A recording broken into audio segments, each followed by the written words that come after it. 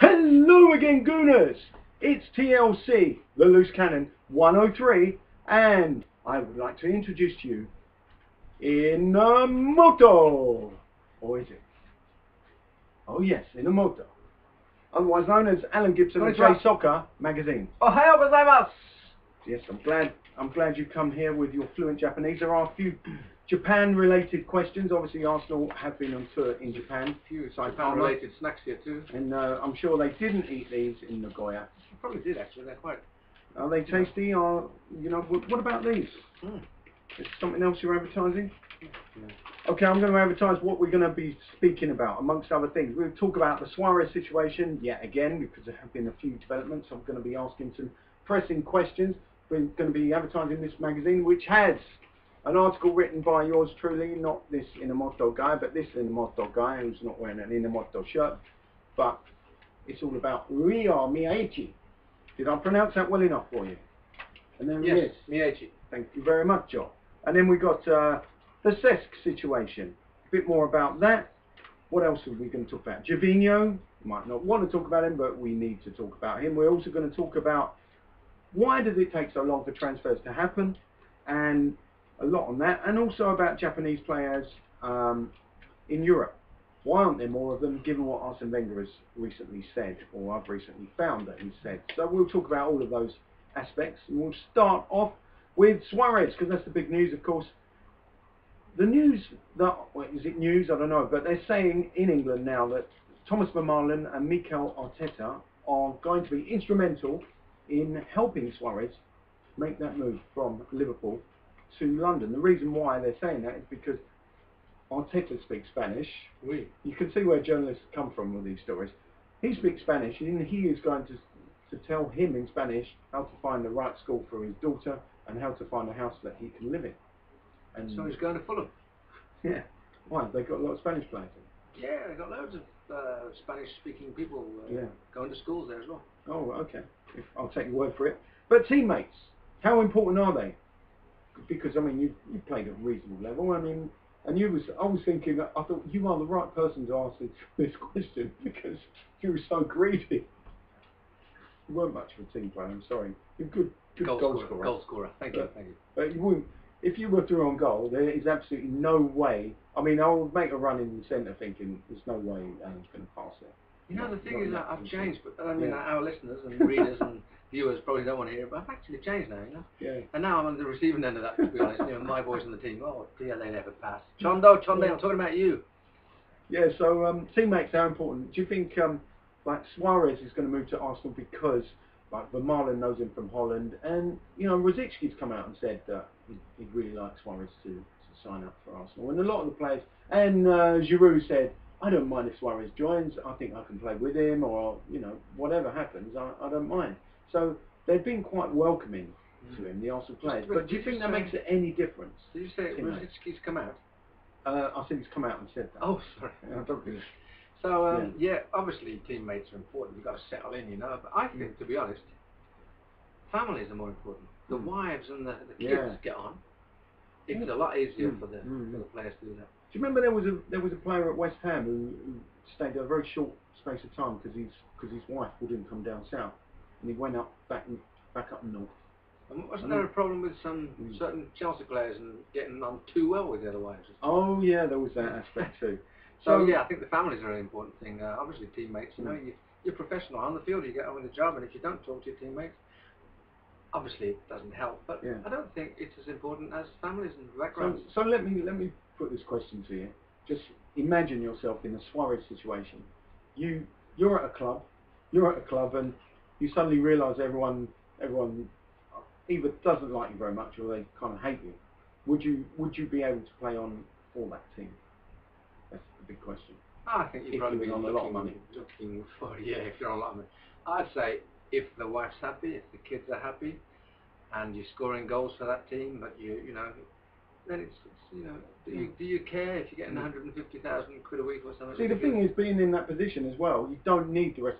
All you need is the passes and to convert them, and that's it really. You don't need. You know, I've often thought, and you know, this is totally digressing as we always do, but you know, is a player on let's say even only 25,000 quid a week, only, compared to us.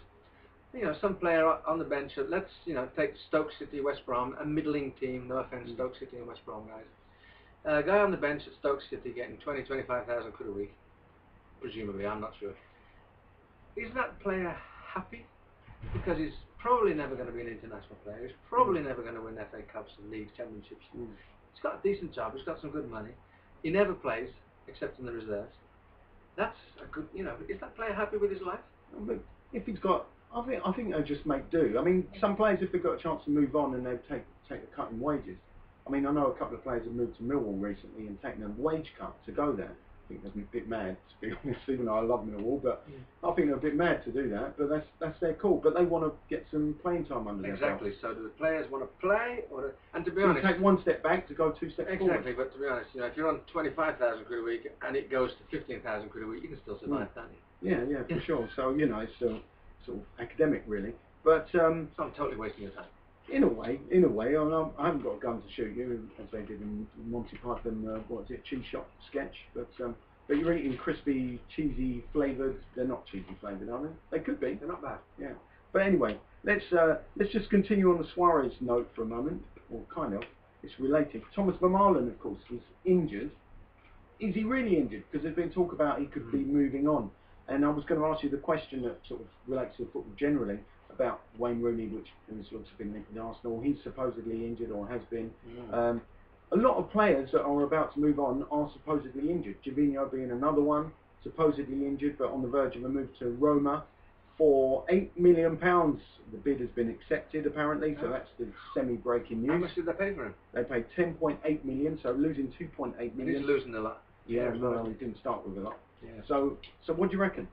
Is that good value? And also, is this whole thing about injured players a bit of a smokescreen for let's do a transfer deal while they're injured? Gervinho hasn't settled in really, has he? Not at all. So I'd snap the arms off of anyone paying 8 million quid for it, or whatever it is. Yeah. Especially with the youngster coming through. I mean, yeah. Me itching. Have Arsenal got the backing? Have they got enough forward-thinking players with no hair to cover him? To cover it? Maybe they've got Serge Gnabry. Serge Gnabry did quite well, so on the Asia tour, which is now over. And Giroud, is he on form suddenly? Yeah, well, the thing is, if Gervinho is going to play as a striker, then obviously Giroud's done much better. I know a lot of people don't rate Giroud, but I certainly do. He scored a lot more goals than Gervinho, and set up a lot more goals. Yeah. I don't see how that could be disputed. But then Gervinho is not the most popular player, not in any position. The hair, it's ridiculous. Well, I'd be quite pleased with him if he just could score. That would be a bonus for a striker, or if he could cross. If there was any sort of end product, I'd be talking of products. No, I'm just yeah, there you go. You're not really advertising much, are no, you? this is what Roto. a lot. What kind of company is Roto? Let's just. They're on the back of Gamble soccer shirts actually, and they're a pharmaceutical company. Oh, really? They sell drugs. Yeah, that's unusual to sponsor a football team. There's not many pharmaceutical companies advertising on shirts and that sort of thing in the UK. As far as I yeah, think. I was going to mention Colombia, but not just the UK. Right, should we go back to, so anyway, you were saying it's a bit of a smokescreen perhaps? I think there's always been smoke screens, and Mr. Wenger is actually good at these smoke screens, isn't yes, he is. Suddenly a non-smoker. International week, the player's injured, and then the day of the game, he's already out full training. Oh, he's recovered and he's okay for the weekend. Not saying Mr. Wenger does anything wrong at all, but he's thinking of the club, and that's a good thing. I'm thinking with Vermaelen, it's not a smokescreen because he's still club captain. Vermaelen is a megastar in my opinion. I mean, obviously he had his, and had that fantastic start. Yeah. Scoring goals left, right, and centre from centre back, which is not and bad. he slipped away a bit, didn't he? But I think he's a great player myself, and I hope he doesn't leave. As an Arsenal fan. Yeah, which you've now become and becoming. That shirt is very becoming. That's what I'm trying to say. Cesc Fabregas, you're talking about superstars. No bigger superstar than him in my book. Manchester United, though. They've put in 2 bids, have both been rejected. The agent, Cec's agent, says he won't be quitting Barcelona. So he probably will be then, right? And the new boss of Barca, Gerardo Martino, also says that Cesc will not be leaving because he will personally reject a 3rd bid from Manchester United Do you think Arsenal fans need to worry about Cesc joining Manchester United, that possibility? Or I think no Arsenal fans need not worry about other players and other teams. I think Arsenal worry about their own team. They've got enough to worry about. That's what you're saying. And I have to agree with that. So what about some fans have said that Arsene seems to be suggesting that his squad that he's got now is good enough with just one addition, Yaya Sanogo. So obviously Vermaelen's injury, he seems to believe that Bakary Sagna can cover there because he is proved. He has played. I thought he's done quite well there. It has been proved. It's been proven that he can play at centre back if required. So therefore, do you think this Arsenal team can finish fourth if they don't? We sort of had that question yesterday, didn't we? Well, what's the sad thing is that you're asking me if Arsenal can finish fourth. Yeah, well, that's as good as it gets. Well, could they win the title with this team? I mean, is that the realistic assumption of most of the fans these days? That's the ambition. That's what it amounts to. Like, it's like Stoke City. You're happy to, escape relegation, or we haven't got Stoke again. Oh, we're having to go to Stoke again now. Can Vermaelen do it on a wet Tuesday night in Stoke? Yeah. And how are Stoke going to get on? Are they going to enlarge their pitch? I wonder. With no Pulis, because Pulis was the one who reduced the size of it. As far as I know, I'm not a Stoke fan. He did the old Souness trick, did he? Yeah, and it worked. I think it worked pretty well. So I think they may struggle without Pulis. I think Arsenal can come top 5. That's the difference between 5th and 4th is a big difference, isn't it? So you're saying basically this team. No, let's look at the opposition. Manchester United. I only saw on Twitter that they weren't very good in Hong Kong last night. Did they lose again? I'm not sure. I didn't check. But Man United are not having a good time. They've got a new manager and they're not doing so well on the tour. But of course, as Rio said, it's not about the results, is it? It's about getting fit, And I don't know why he talks like that because he doesn't, does he? Not quite. So Man United are there. Man City have got another new manager too, and loads of players, and nobody knows who's going to play for them. Spurs, well, if they lose Bale, that's a big thing, right? But Spurs are settled, right? Spurs seem to be settled, unless Bale goes for £98 million or something ridiculous, I heard. If he does go for anything more than even 25 or 30, football's gone mad. Football's gone mad, I tell you. And there's something to be said for being settled, right? Settled indeed. So even though this team might not be a team of superstars, it's very difficult to pick a superstar in this particular Arsenal team, but it's a team game. Arsenal's settled. And it's a settled team. But will someone like Suarez come in and mess up the settlement? Yeah, it may well happen. If Suarez does indeed join, which, well, I'll believe it when it happens, put it like that. September the 1st, I reckon. But the way it's going. But somebody said, again, I can't remember if I mentioned it in the previous vlog, but if I didn't, I should have done. What about this whole idea about delaying this transfer till the last possible moment, because he's going to be suspended for the first few games of the season because of the biting incident. So he's going to miss the first part of the season anyway. So what is the point in bringing him in early, paying his wages, which are exorbitant, paying the transfer fee early, when you can wait until the last minute, which is what Arsenal tend to do nowadays, wait till the last minute, get him for a bargain price, and not have to pay his wages. Because that is my theory now about why Arsenal wait, is they just don't want to pick up the wage tab early on. Exactly. Their salary, in terms of salaries, they pay at least the fourth highest in the Premier League. And if they wait a month, they'll save £1 million maybe. Yeah, at least. Let's hope he's not getting 250,000 quid a week. But well, no, maybe not quite that. That's Rooney's salary. And did he ask for a transfer? Not yet. So technically, you don't have to pay his agent either. Yeah. So there is, well, the old 5% or whatever it was. I'm sure he's going to get his cut anyway. But if he asks for a transfer, the player actually loses. Yes, quite a lot of money. And of course, the agent loses too. So, so instead, the agent spreads it out all around everywhere. That he's thinking about leaving. He's going to leave. He wants to leave, but he hasn't actually asked for transfer. So, do you actually think he will join Arsenal, judging by all the Suarez? Huge amount of publicity. I think Manchester United for Suarez and Fabregas for Arsenal. Well, did I say the right thing? The way you did that was very Austin Powers, by the way. No, I don't know.